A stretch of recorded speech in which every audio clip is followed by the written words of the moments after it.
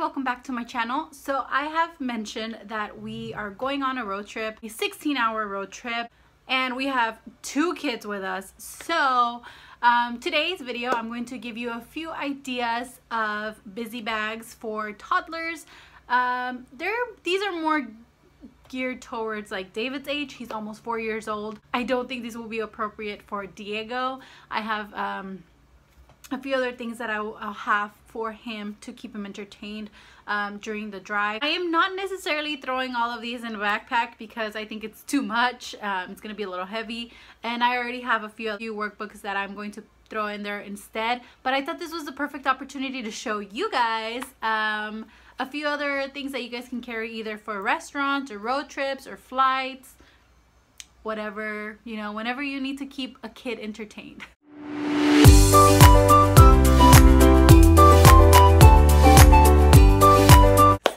Alrighty, the first one that I have is really simple. All of these are really simple, honestly, and really inexpensive. So it's these, I'm sure you've seen them on Pinterest. So it's just popsicle sticks with little Velcro dots. If you are feeling a little brave, you can also find the plain craft sticks and have your kids paint them whatever colors they want.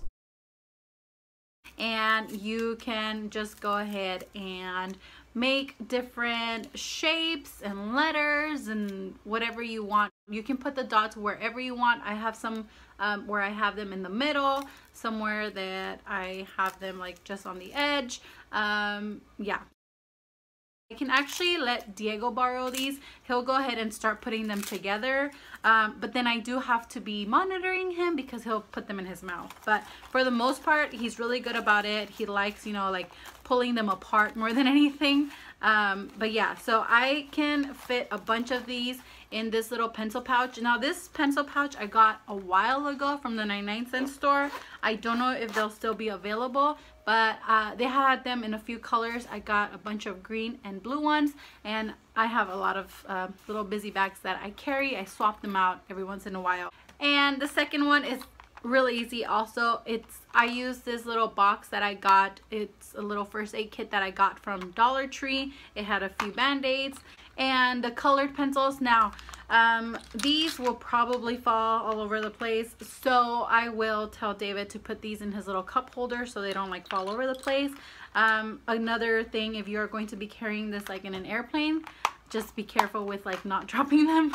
So all these items were found at Dollar Tree. This was a first aid kit with some band-aids, and I am just repurposing it. And this notepad came as part of one of those art kits that you can find at Dollar Tree. And the Crayola colored pencils. This was the first time I found the minis, so I was pretty excited about these. But they have Crayolas if you prefer the crayons or the colored pencils.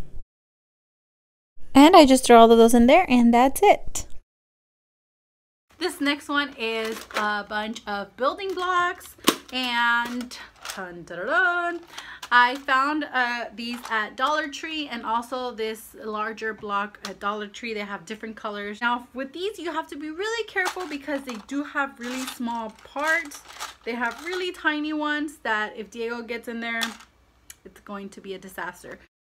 So for this one, I am using an old lunchbox that I got from Target Dollar Spot a while back, but you can also use just a regular pencil case. I think it would also fit. And then this Lego sheet block, building block sheet, I don't know what this is called, at Dollar Tree. I found that at Dollar Tree, and I'm just gonna add a bunch of hot glue to the back of this sheet and also some onto the top lid from the lunchbox just so it can seal really well. And I'm just going to hold it in place and push down as hard as I can for a little while until it cools off. And then these makeup blocks, it says that they fit all leading brands, but I have purchased some from Target Dollar Spot and they were not compatible. So just be careful which ones you get. Dollar Tree had these 5 different colors, and they also had some specifically for scenery, like for trees and roads, and then others for the rooftops, and they had a bunch of different little set pieces. But but they do have really tiny ones. So again, be really careful with those little ones. So I do have to be really careful with it. I am giving David lots of credit and believing that he won't put it in his mouth, but obviously he's going to be playing with this when I'm around. I'm not just gonna leave him in a room by himself to play with these. So again, these probably won't come out in the car just because Diego will be at arm's reach, and I don't want him to get to them at all.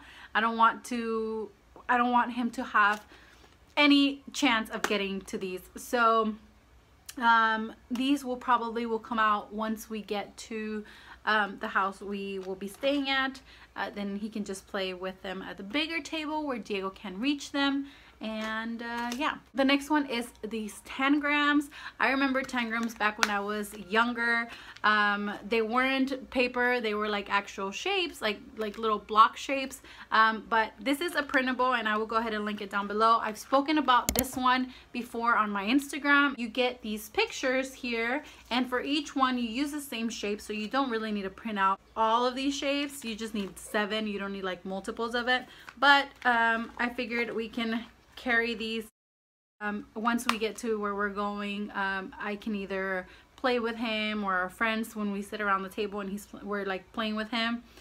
We're playing with David, then we can each have a set of shapes and put them together. I think he'll get a kick out of it. So that's why I still have all of these in there, but you don't really need all of them. Again, this is a printable, and I have it on my Pinterest board. Everything is going to be linked down below. My Pinterest board, my Instagram, everything is down there.